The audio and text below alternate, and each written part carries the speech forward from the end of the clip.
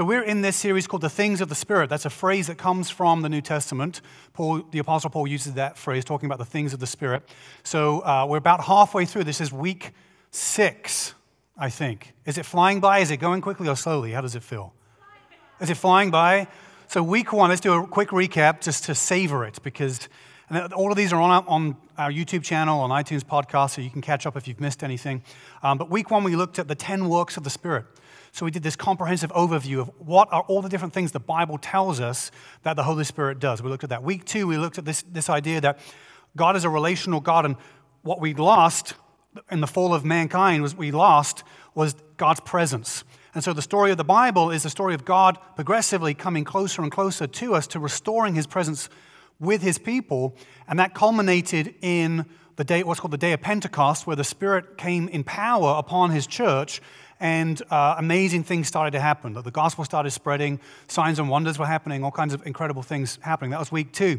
Then week 3, we started to look at the idea of spiritual gifts, that the Holy Spirit, the reason we receive power is for supernatural ministry, that God has gifts for us to use, that there are these flashy gifts, you could call them flashy supernatural gifts, but there are also practical gifts as well. We've got a whole week, actually, we're going to do diving into some of those more practical service-oriented gifts because they're all empowered by the Holy Spirit. Then we looked at specifically at the gift of prophecy. What does the New Testament gift of prophecy look like? How does it operate? What are examples of it in the Bible? How do we hear from God? We looked at all of that. Then last week, we looked at the gifts of wisdom, exhortation, and knowledge. And how does somebody receive like a word of knowledge or a word of wisdom or a word of exhortation? How does all that work together? And today we're jumping into this. We're looking at the gifts of faith, healing, and miracles. And these three together are being kind of put together today because, again, kind of like last week, these three, there's a lot of overlap and similarity between these three. So we're going to dive into these and unpack them and try to understand them today. Let's pray before we jump further into this. Lord, we thank you for your presence with us. We thank you for what you're doing in this time, not just in our church and in our lives, but, Lord, in our nation, Lord, just stories of revival and other things you're doing. God, we're just so grateful for your presence being poured out, and we want to pray that you would fill us with faith, that you would bring your healing power, and that signs and wonders would be done amongst your people to validate the gospel message itself. We pray for that in Jesus' name. I pray that anyone that doesn't know you today would come into your family, be found by you. In Jesus' name we pray. Amen. Amen. So let's look at the gift of faith to begin with. These three gifts actually appear side by side in the Bible. So in 1 Corinthians chapter 12, starting in verse 7, it says, "To each is given the manifestation of the Spirit for the common good." And then jumping to verse 9, it says, "To another, faith by the same Spirit. To another, gifts of healing by the one Spirit. To another, the working of miracles." So sandwiched right there in the middle of this long list of gifts, the Apostle Paul mentions these three, faith, healing, and miracles together. Let's start with the gift of faith. Just as we've been going through this week by week, we kind of have this understanding with most of the gifts that the Holy Spirit gives, that there's a universal application to them that we all experience. Like, for example, we haven't talked about this gift yet, but the gift of mercy, that's a spiritual gift as well. Some people receive the gift of mercy. But a Christian who doesn't particularly get this spiritual gift can't say, "Sorry, can't show you any mercy because just don't have that gift. Just not in me."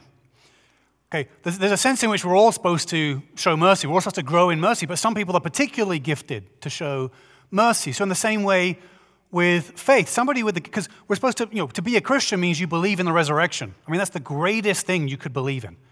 Is the most impossible thing, right? Somebody coming back from the dead 2,000 years ago. Weren't there to see it. There's no scientific evidence for it. There's historical testimony of it. That's about the best evidence we could find. But it takes faith. So all Christians have faith. We believe God for amazing things. But somebody who has the gift of faith, it goes beyond just, I have faith in the things that God says. I have particular faith that affects other people.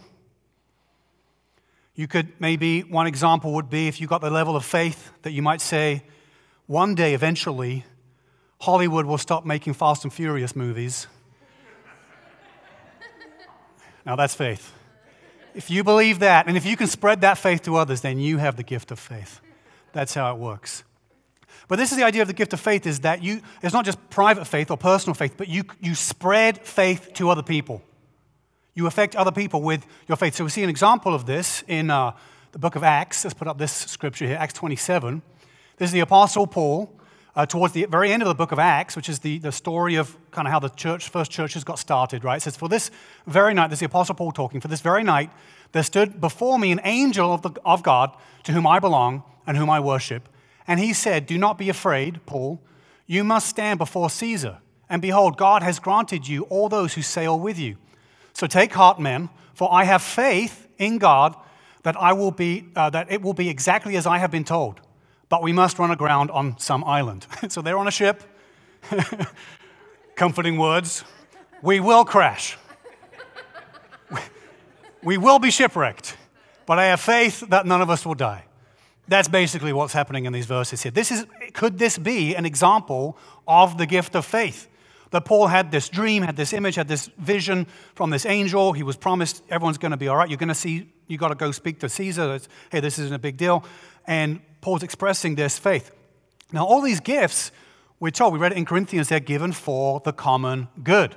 They're given for the common good. So that means somebody with the gift of faith, the particular spirit and power gift of faith, it means that gift has to become public at some point, right? It can't just be a private gift. Like I'm just somebody who I just internally, man, if something is said or something there's a barrier, if there's a barrier to something, man, I just got the faith for it. It's got to be communicable at some point. It's got to be spoken. It's got to be shared at some point because it's for the common good. It's for everyone to be affected by this gift. Now, just like prophecy, just like Allison is sharing this testimony about the women's retreat, and she says, actually, during worship, I felt like I got a revelation. That's in reference to what we've talked about previous weeks about someone receiving a prophecy. It starts with a revelation. The Holy Spirit gives a revelation in the heart. You sense something. I'm getting something from God here. But then it doesn't become a prophecy until you speak it out. And you say, I feel like this is what God is saying. Hey, there's an opportunity. This is the opportunity. Take hold of the opportunity. Don't miss the opportunity. But I wanted to burst into an Annie song there for a second. Isn't that a song in the musical Annie, Opportunity? This is my opportunity. The second one, it's not in the original. Okay, that's why have you guys not seen the second Annie with Jamie Foxx? So good, so good. Recommendation there. Don't have any stock in it, don't have anything. Really great movie. The gift of faith is like that. It's like you get a revelation from the Holy Spirit. So the Holy Spirit stirs you in a particular way, and it's got to be shared at some point. It might just be in your small group. It might just be with one other person. Or it could be with the whole church. Hey, God has spoken about something. Now, we can't confuse the gift of faith with optimism, because there are a lot of us, some of us, and it's nice to be around optimistic people. We all need optimistic people to be around, because life is hard sometimes, right? And you need optimism. But somebody who has optimism is they just have confidence that they just have this innate sense of like, hey, things are going to work out, right? I mean, people don't even believe in God can be very optimistic. Very optimistic, non-religious people who just say, I just think things are going to work out. But people of faith who are optimistic would tend to lean on scriptures like, God works everything together for the good of those who love him, right? Just got general sense of positivity that God ultimately, hey, it'll work out. And that's great. We want to have that kind of faith. But the gift of faith is focused on something that God has said. It's believing the word. So there's a story in the New Testament where Jesus meets this centurion. So he's like local law enforcement of the time. So it'd be like meeting a police officer today. So Jesus meets this centurion. And the centurion essentially says to him, well, if you say the words, if whatever you say will happen. Jesus is amazed at this. We've got this in this put up this next passage here. Matthew chapter 8. It says, for I too, this is the centurion, I too am a man under authority, with soldiers under me. And I say to one, go, and he goes, and to another, come, and he comes, and to my servant, do this, and he does it. When Jesus heard this, he marveled and said to those who followed him, truly, I tell you, with no one in Israel have I found such faith. So this is an example. This centurion understands the principle of authority. That if somebody has authority and they command something to be done, It has to be done. It should be done. It must be done. And he believes in Jesus' authority. He believes in the word of Jesus. If Jesus says, I'm going to do this thing, then it's already settled in the centurion's mind. It has to happen because Jesus said it. That's why Jesus is amazed. He's marveled by this level of faith. We've got to pray, church. We've got to pray for more faith. And we want general faith, but we need people with the gift of faith. People that when we're facing hardship, when we're facing setbacks, when we're facing those challenges, we come and we say, for the common good, we've got to let this gift of faith come to the surface for people to speak out and say, I think God has said this, and I believe it's going to happen. Because doesn't that help you if you're struggling? If you're struggling to find faith, to hear somebody else's confidence, to say, I really believe God's going to do this. It spreads. That's why these gifts are given for the common good. What about the gift of healing? The gift of healing. Now, the gift of healing is closely related to faith. They're so related, in fact, that you could refer to them as first cousins, or first cousins that got married. They're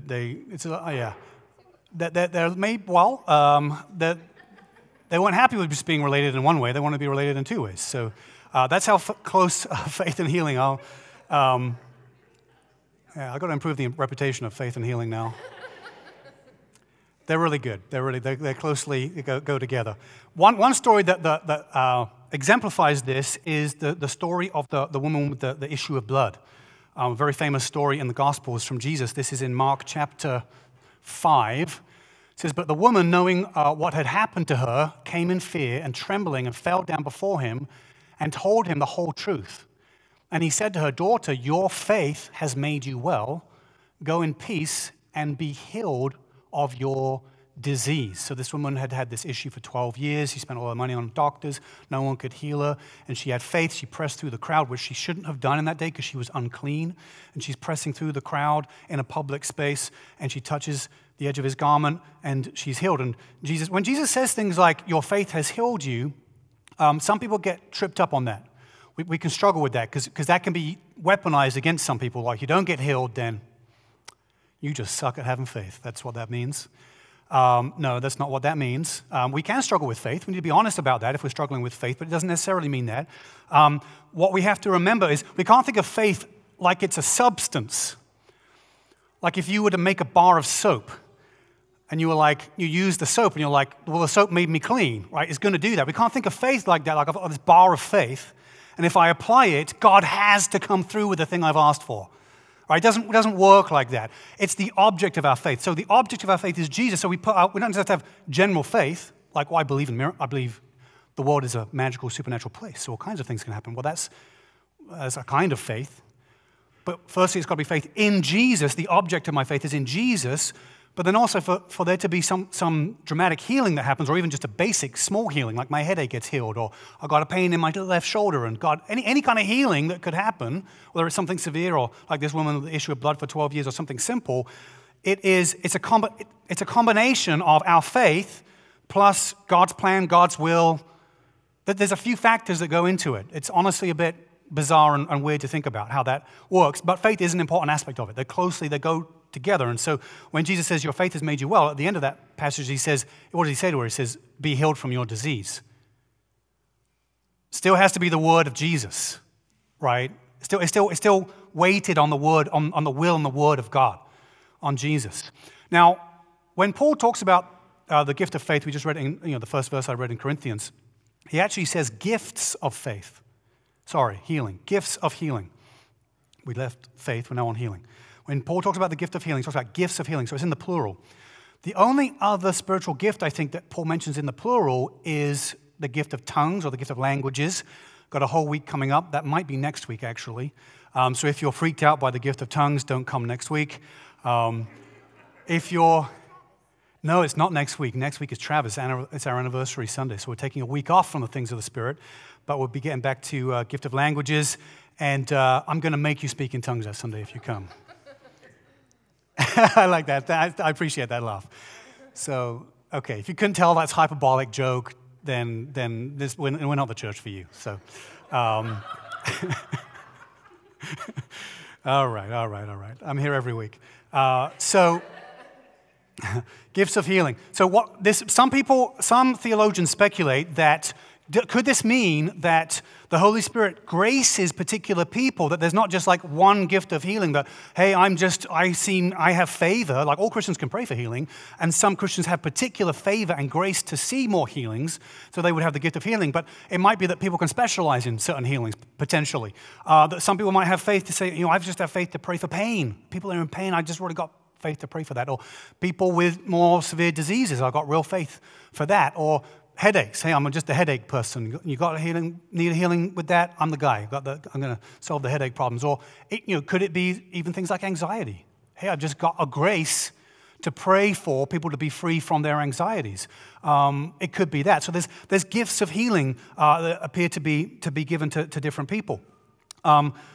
Also, we see lots of examples when it comes to healing of laying on of hands. We talked about this in previous weeks, but the idea of when we pray for healing, we put our hands on each other. And the Bible doesn't really tell us why we lay hands on each other. I think, could it be, hey, you're receiving power, you've got faith, the Holy Spirit's on you, there's some kind of anointing, there's some kind of moment of God's presence upon you, and as you extend your hand and touch somebody else, you put your hand on their shoulder, on their back, on their head, whatever, and you pray that you're actually imparting that, you're transferring that power. Could it be that? I don't know. It doesn't have to be that. God can heal sovereignly. You don't have to lay hands, but it seems like that can happen. I also think that laying on of hands can be an aspect that stirs up faith. In both the person praying and the person receiving, that it's an act of faith. So it's a very small little step. It's an act of faith to say, I don't want to just pray a generic prayer like, oh God, would you help us feel better? But like, as I put my hand on somebody, I'm really trusting and believing that God's going to reach out to that person, that the Holy Spirit's going to reach out to that person and touch that person. That helps stir up your own faith. And actually, if you're being prayed for and somebody places their hand on you to pray for you, that can stir faith in you as well, to say, I want God to do something. I want to be touched by God's presence, and I want to feel that. And so it could be either way. It could be both, or it could be one or the other. But I think it's important that we follow that example from the Bible. We have an example here from the Apostle Paul in Acts chapter 28. It says, it happened that the father of Publius lay sick with fever and dysentery. And Paul visited him and prayed, and putting his hands on him, healed him.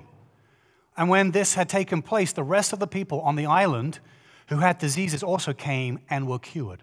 So this is an extraordinary moment of widespread healing. It doesn't always happen that way, but this is this one healing. So that's actually how these things spread, right? It's how faith spreads. One person gets up and says, I've got faith, and other people start to find faith. One person gets prayed for healing, and then other people start to have faith and expectation for more healing. It starts to spread like that. Church leaders are also told in the book of James chapter 5, I think it is, church leaders are instructed that if anyone in the church is sick, that you can go to them and anoint them with oil and pray for their healing. Now, again, we don't want to get mystical, but there's nothing special about the oil. It's not like holy water or something, holy oil, just regular oil. You just get some extra virgin olive oil, or you could have coconut oil if you want a particularly nice smell or something, any kind of oil. And, you're going to put it on somebody's forehead, or, if you've got a body part that's appropriate, you could put it on that too if you wanted to. There's different ways of doing this, but you could think about church leaders anointing somebody with oil and praying for healing in particular. They're only told to do this as a prayer for healing as well. And so you could think about it like communion, that as we come and receive communion together, yes, there's something very symbolic in that, but also we're expecting that we're going to really encounter the actual presence of God as well. That there's something tangible. It's hard. Communion is a weird one to describe, because it's like you genuinely believe that God is with you as you're communing with Him, even though you're also aware that you're acting out a ritual and a symbol. It's both. That there's something that's happening in that. And so the oil for healing maybe could be viewed like communion. Maybe it's an activation of faith. That as I take the oil and I'm placing it on, it increases my faith. It increases their faith. That we're acting out. We're trusting God that in this step that He might meet us. He might respond to our faith somehow. I mean, it's a mystery, right? God's got His will. God only does stuff according to His will. We can't really change God's plan or God's will, but can we? Why would we pray then? Why would we wrestle with God? Why would we ask for stuff? Sure, there's a way that we can affect what God does somehow. I don't know how it works. It's very confusing. The more you think about it, the more you get mad about it. But I think you just have to understand that God encourages us to pray, encourages us to have faith, encourages us to step out in these ways, to lay hands on, to anoint with oil, all these different things, and that in the act of doing those things, God does respond. Obviously, God ultimately is only going to do what's according to his will, but we can wrestle with him. And that's what the name Israel means. It means to wrestle with God. God's people are called Israel because they were, hey, let's wrestle with God. The other thing about healing is that sometimes healing can be demonic in origin. I don't want to get too much in this today. We're going to do a whole week on distinguishing, discerning spirits and the idea of demonization and all that kind of stuff. We're going to do a whole week on that. But just to say that, well, we have an example of this. Matthew 17, verse 18.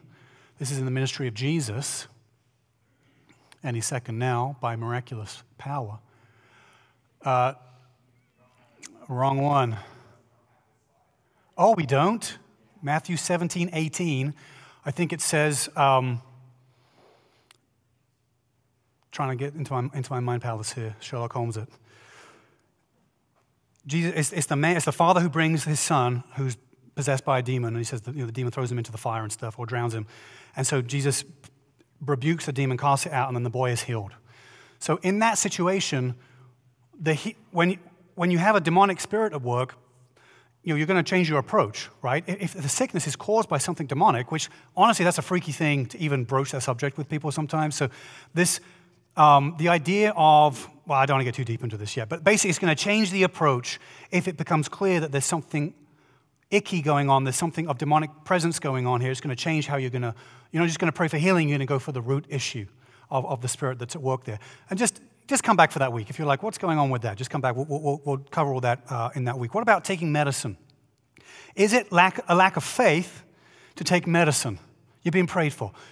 Someone says, you've got to have faith, and you believe in God. Is it therefore then wrong if you keep taking your medication or keep wearing your glasses or you keep your boot on that you're supposed to wear? Like the doctor said, don't take that boot off. But we prayed for healing, so shouldn't you test your healing? Should you take the boot off? I just want to tell you, it's not a lack of faith to use medicine or use a medical device. It could be, I guess, but by itself, it's not, right? You have to judge your own heart. Like, do I actually have faith? Do I really believe? Like, you have to look in and ask God, help me with my faith here. But just doing is not. We have an example of this when Paul writes to Timothy, and he says, drink some wine for your stomach. So this is the verse we have here, 1 Timothy 5:23. No longer drink only water, but also a little wine. Notice a little wine for the sake of your stomach and your frequent ailments. I'd feel a little slighted by that. This is a public letter that lots of people would read. The medical profession, that doctors and nurses who it's their job to heal people, that is also a gift of healing. Can we categorize a gift of healing that way as well? Because the knowledge they have to heal people medically comes from God. The skill they have comes from God. The resources they have it all comes from God. And so surely we should understand that if a medical doctor or a nurse or somebody administering, someone doing a surgery or administering medications, whatever it might be, that we wouldn't say like, well, next time I hope God heals me instead of the doctor healing me, that we'd actually recognize God has healed me. He just went about it this particular way. It'd be similar to you seeing a counselor and you get emotional healing. Like, well, it wasn't, God gave them the gift and the ability to do that. What about Luke, the doctor? Luke, the gospel writer, wrote the Gospel of Luke, wrote the book of Acts. Those two books together comprise the largest amount of writing in the New Testament. He wrote more than half the New Testament. He was a doctor, good friends with the Apostle Paul. Doctors, the gift of the medical profession, this is another way that God heals you. If you just naturally recover from a sickness, do you just say, well, hopefully next time God supernaturally heals me? Well, wait a second. God gave you your immune system. This is healing. So anytime you get better, you say, I had a cold, now I'm better from my cold. Actually, you can legitimately say, God healed me. Because he gave you the immunity to actually deal with that sickness. Whether it's a doctor or a nurse or whether it is by a supernatural hand, by a gift of healing that God gives, there's healing that happens. Now, and we have to be honest about this and say this. We shouldn't have to say this, but we kind of have to say this, that not everyone is healed. And even those that are healed, they'll get sick again and die. Healing in this life is temporary. I mean, praise God for it. When you see it, we've seen some healings. I've seen healings in my life. In our church, we've seen healings over the years. like real ones, not like fake ones, real ones. Also, sometimes you see people who are just optimistic, and they're like, I just feel better. Like, are you really better? I don't know. You get both happening sometimes, but not everyone is healed. We have this example from Timothy. Paul knew Timothy. Paul doesn't write to him and be like, increase your faith, or I'm going to come and lay hands on you and pray for you. He's like, drink some wine. We have this other example of this guy, Trophimus, I think. Hopefully we have this verse here. 2 Timothy, no, it should be 2 Timothy 4, verse 20. This guy, Trophimus. Do we have that one? We don't have that one. Something went wrong on my slides. It got sucked into a black hole. So he says, I think it's 2 Timothy 4:20. Basically, he says that he left this guy, Trophimus, he left him at Miletus because he was sick. So Paul was with him, and he left him because the guy couldn't get better. So this is the Apostle Paul. I'm sure Paul prayed for him. I'm sure he had faith. I'm sure Paul had a lot of faith. Paul had an encounter with the risen Jesus, right? He wrote lots of the New Testament, right? This guy had faith. He says, I left Trophimus because he was sick. Not everyone gets healed. Paul himself had issues. He had some suffering that he encountered, and he personally talks about this. I think it's 2 Corinthians chapter 8, verse 12, or 12, verse 8, either way around. I can't remember exactly. It's one of those. But he talks about his thorn in the flesh, Paul's famous thorn in the flesh, where he says 3 times he asked that the Lord would take it from him. And then eventually, God's answer was, after 3 times, God's answer was, my grace is sufficient for you. So he stopped asking for that. We don't know exactly what his issue was. There's some debate about Paul's thorn in the flesh. Some people suggest his eyesight was bad. In one of his letters, Paul says, notice how big my handwriting is.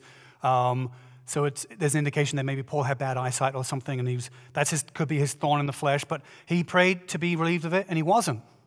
Not everyone is healed. Healing is honestly, the subject of healing, sometimes I'm excited to think about this and pray for it and talk about it. Other times it's hard. Because it's a mysterious thing. Because you can be really disappointed with healing.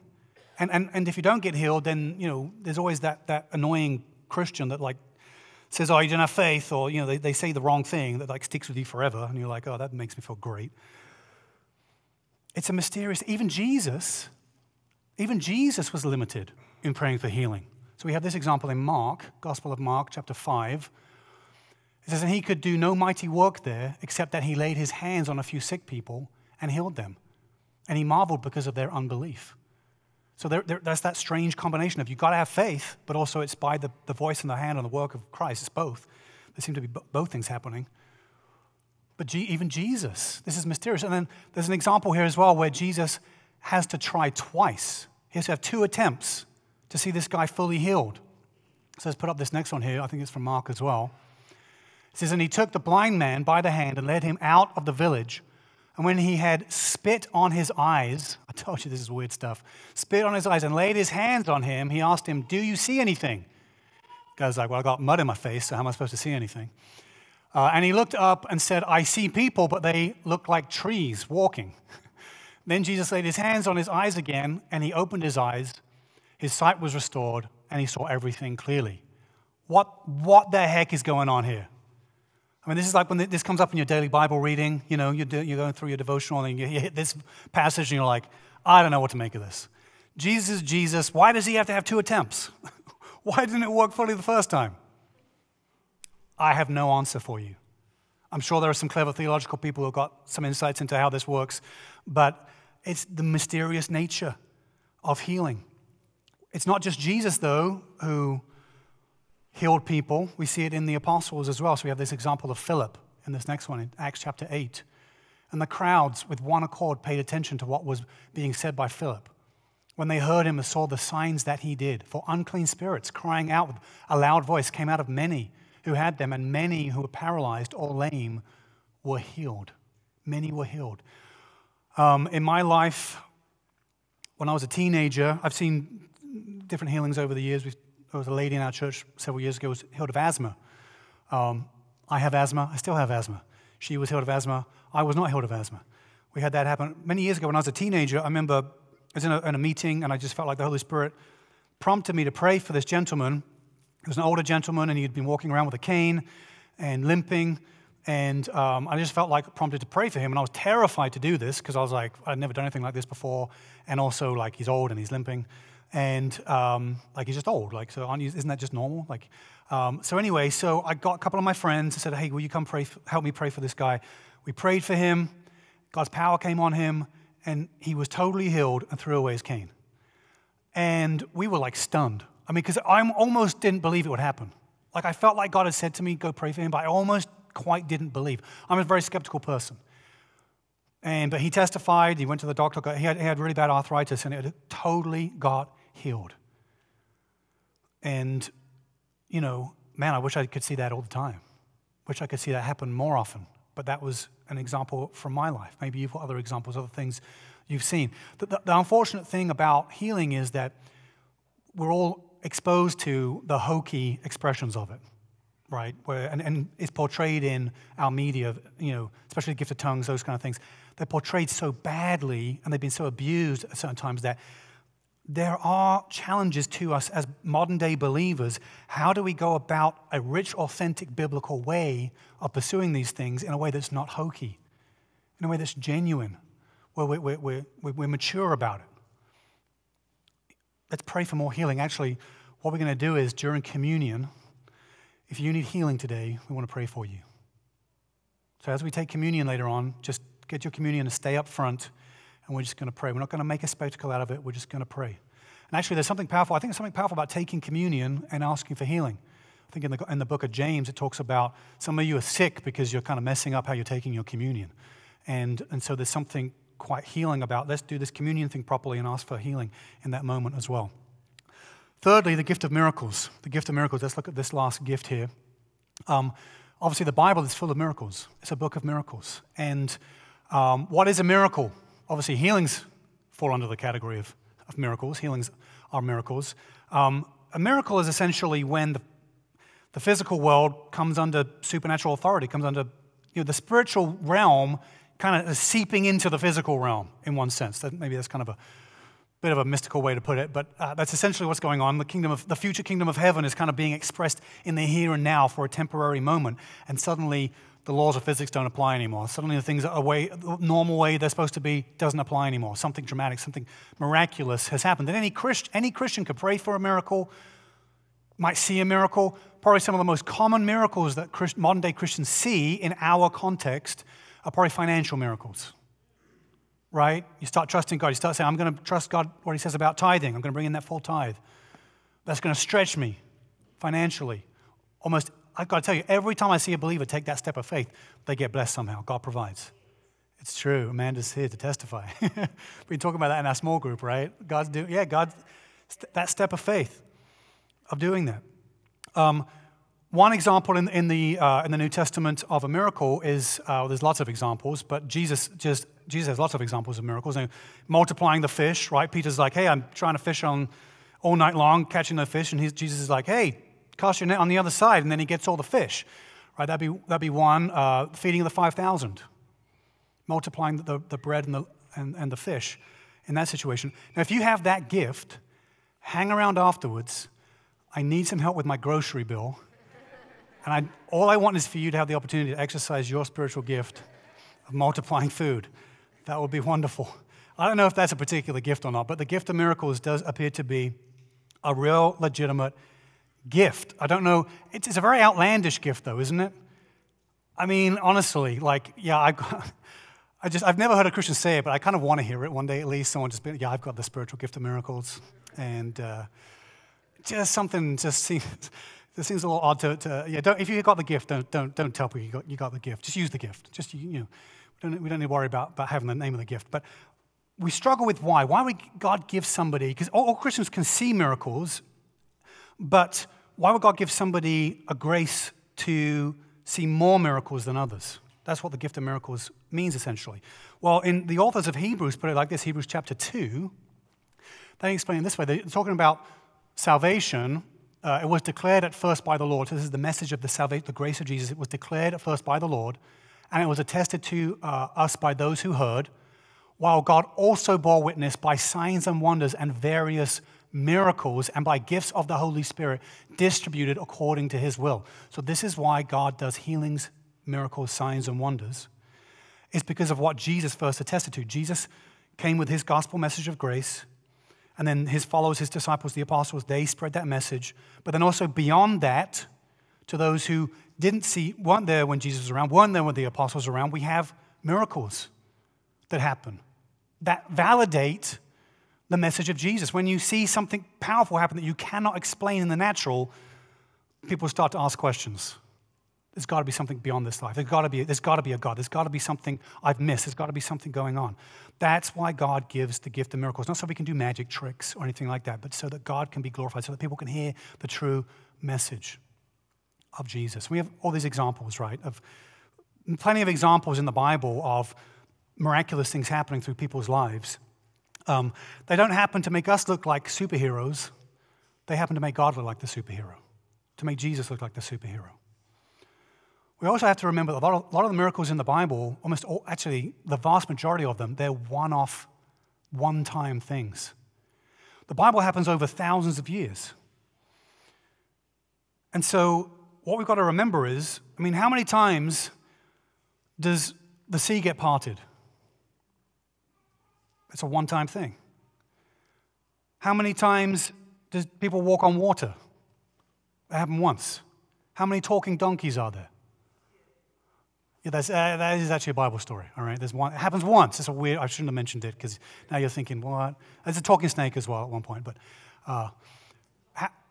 how did a lot of these miraculous signs, they're one-off things. And so we have to hold this nuance. And this is what the human brain has a hard time with nuance, right?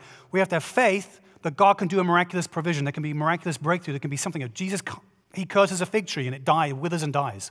How many times does that happen? It happens once.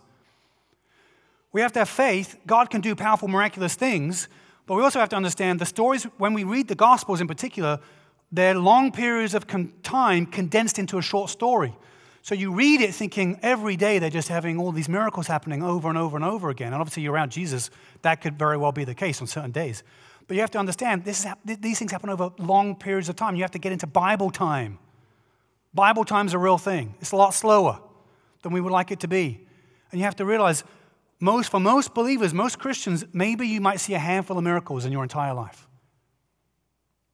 We could pray for more and hope for more and long for more, but we realize that actually even just seeking a sign of its own accord, Jesus says you shouldn't just seek a sign for the sake of that. It says that in Matthew 11, I think it is. Matthew 11, 29, is it? We don't have that one? Man, thank you, Theo. What does Jesus say? He says to the Pharisees, because they come asking for a sign, and he says the only sign you're going to get is a sign of Jonah. And I'm not sure what that means, actually. I should have looked that one up. It's Luke. I got the book wrong. Yeah, when the crowds were increasing, he began to say, this generation is an evil generation that seeks for a sign, but no sign will be given to it except the sign of Jonah. So there's a wrong way to want to see miracles and seek the power of God, which is the spectacle way of doing it. The abusive way of doing it, or the test to say, yeah, if you can do something. It's like people were jeering Jesus on the cross. Hey, if you're the Son of God, come down off of there, right? There's a mean-spirited, skeptical way or accusatory way to seek these things. Actually, that's not what we're talking about. If we want to see a sign, it's because we've got mercy. We want to see pain relief. We want to see a breakthrough. We want to see provision. We want to see God glorified. We're asking for the right spirit and the right way. The Apostle Paul, he brings blindness on this guy. This is a miraculous thing that happens. He got the gift of blinding people. In Acts chapter 13, I think it should be. But Paul, who was also Saul, who was also called Paul, filled with the Holy Spirit, looked intently at him and said, "You son of the devil." It's okay to say it sometimes, all right? It's in the Bible, "You son of the devil. You enemy of all righteousness, full of all deceit and villainy. Will you not stop making crooked the straight paths of the Lord? And now behold, the hand of the Lord is upon you, and you will be blind and unable to see the sun for a time." Immediately mist and darkness fell upon him, and he went about seeking people to lead him by the hand. Then the proconsul believed. See, look at that. The result of a miracle is somebody found faith. They believed. The proconsul believed when he saw what had occurred, for he was astonished at the teaching of the Lord. We also see it, the Apostle Peter. He raises a boy from the dead. That's in Acts chapter 9. And Peter put them all outside and knelt down and prayed and turned to the boy and he said, turned to the body and said, Tabitha, arise. And she opened her eyes. And when she saw Peter, she sat up. And he gave her his hand and raised her up. Then calling the saints and widows, he presented her alive. And it became known throughout all Joppa. And many believed in the Lord. Again, you see that connection between a miracle. Now, is a resurrection a healing or a miracle? I tend to categorize it as a miracle because the person's dead. You thought that was funny? So morbid. We have this, but it's not just Jesus and the apostles. We have this example from Stephen as well. Let's go with this next one. This should be about Stephen. Just throw it up, whatever it is. And Stephen, full of grace and power, was doing great wonders and signs among the people. Acts chapter 6, verse 8. There was a guy many years ago in our church who was telling me a story. He was at a soup kitchen and they were feeding the homeless, and so many people showed up at this one event that they were doing that they didn't have enough food. And people were in the line and they're thinking at some point this is going to run out. The ladle keeps going in, we keep filling up the bowls, but at some point it's going to run out. When's it going to run out? And they gathered together and they prayed and they were really trusting God. And people just kept coming through the line. They kept filling up the bowls and people kept coming through the line until everybody's bowl was full. And they said, we just don't understand how it happened. It seemed like a miracle. God did something in that moment. There's a thread with these three today, isn't there? Faith, healing, and miracles. There's a thread here of risk. I think more risk than the other spiritual gifts we've looked at in previous weeks. Because with a prophecy, unless you're prophesying something very specific about the future that just never happens, which would be risky to do that, but an encouraging prophetic word, no one can really say, like, well, that's not from God. It's like, well, it's good. It's encouraging. It's not a huge risk to share that. But to step out and say faith, God said this, we're going to believe it, we're going to trust it. To pray for healing. What if they're disappointed? What if it doesn't happen? What if I'm praying for an unbelieving friend? I said, Jesus healed people, let's pray for you. And it doesn't happen.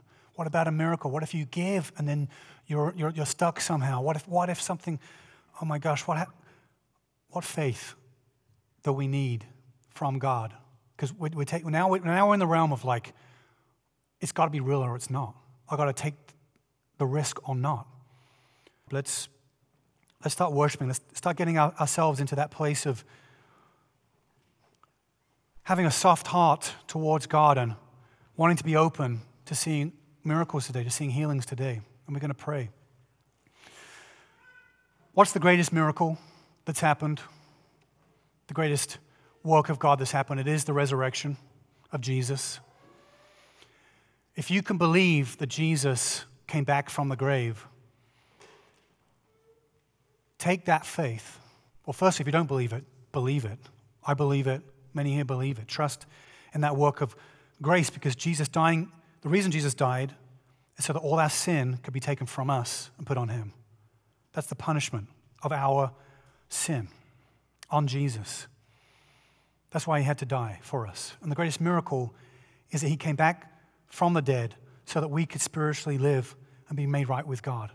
And so if you don't believe yet, put your faith in Jesus. But if you are a person of faith, you're a Christian, and you believe therefore you believe in the resurrection, take that same faith.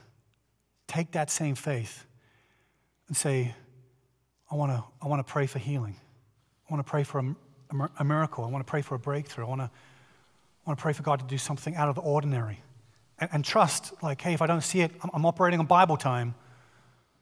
It might take decades. Look, the ultimate healing, we'll all be healed in heaven, right? We'll all have perfect bodies in heaven. God, in one sense you could look at it this way. It's very slow. The healing has started. It's just very slow. So when we're praying for healing, what we're praying for is we're praying, God, just speed it up. Just, can we kind of like get some of that heaven right here, right now?